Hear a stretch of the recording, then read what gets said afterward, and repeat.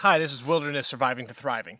Today we're going to make a spile. Now, what is a spile, you ask? A spile is a thing that you tap into a tree, a maple tree, in order to get maple sap out of, or to make maple syrup. So this is a metal spile. The spile is pretty beat up, but all my other ones are tapped into trees right now. But you can see you tap this end in, it's narrow here and gradually goes up, and then it has like a little hook here, as you can see, for the bucket. So that's what a spile is, but we're going to make this out of wood.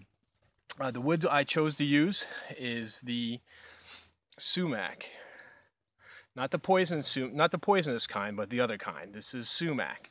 So this one here is the little survivor made this one.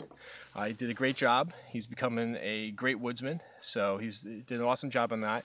I did this one. This literally took me 30 seconds to make. It's really easy to do, and I'll explain how to do it. This is another method of doing it, is you take a metal rod, you heat it up, and as you can see, you just kind of stick it in, it burns right through. I'll talk about this. This is just a small piece. You would need a bigger piece in order to have a spile, but this is just the example. And let me cut right now, and we'll go to an example, and I'll talk about this a little bit afterwards, but let me show you how I did this. Okay, let's cut to that. Here's the example of burning the spile. I would recommend using gloves, but it goes right through pretty easily. This is not the right kind of metal, but you can see it burns right through. So definitely recommend using gloves so you get something like that. But that's just an example. Okay, so remember to use gloves when you do it. But the reason I don't recommend doing that way is not because you can get burnt. It's because you can see, I'll just do a close-up. If you look inside there, I don't know if you can see it or not, but it's all charred. So I was talking to an old-timer at the historical farm the other day, and he said he's tried it this way. And the maple syrup came out very, very burnt tasting, because the sap runs right through there and it picks up the charredness. So he said he would never do it this way again. So I would not recommend doing it this way. And that's the reason I did it such as, a small piece, because I'll never use this spile. So let's just throw that one out. So the way I recommend doing it is carving it. So here, remember I said I did this in 30 seconds. Well, I'm going to take a little longer this time to do it. But, when you sharpen, you want to sharpen it.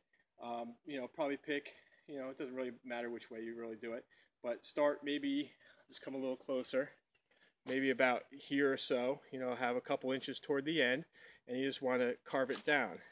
Now, as far as carving it goes, don't worry too much about technique at this part, just get it down. So you want to get it down to, and you see how easily that carves, helps to have a good sharp knife, and you want to, get down to where this middle is very soft there, so it'll come out nice and easily. So you want to keep on going here a little bit, make it smooth, but that's pretty good. Just notch it a little bit there.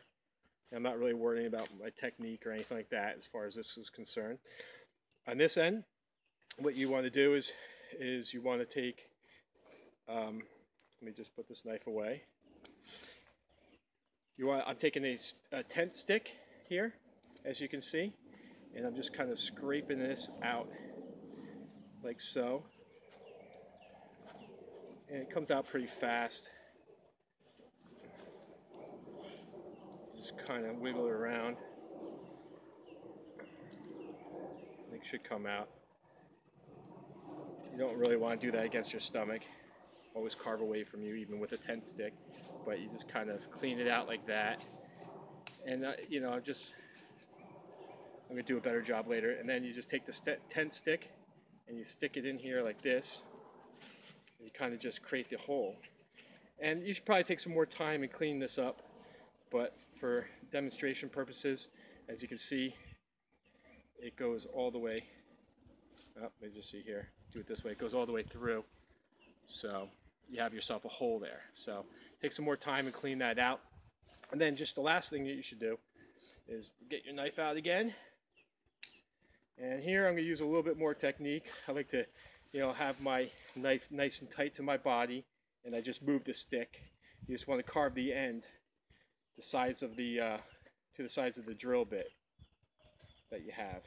You know, a little bit more, a little narrower down here, a little wider at the top, so it can get stuck in there. But for the most part, you know, that's a spile. I mean, you know, it took what, a minute to do, but you know, my other one took like literally 30 seconds. But that's all there is to it. Yes, you should clean it up a little bit, so take another minute or so to clean it up. And other than that, it goes straight through. I'm going to try to make a, sorry about that, the memory went out on me again, always happens. But anyways, what I was saying is I want to make a whistle out of this. It'd be kind of cool to do, probably really easy to do also, so I'll try that. And you know, just remember, you know, make sure you have a nice sharp knife. Make sure you always whittle away from yourself is very important. And you know, just use the I call this a tent stick, a tent stake, whatever you want to call it. Make sure you can use something like that, or you can probably even sharpen up a hardwood stick in order to stick that through if you're in a pinch, or if you're in the wilderness. You could probably do that to clean out that portion. It probably will work. So you could do that. But other than that, this is Wilderness Surviving to Thriving. I'll see you next time. Thanks.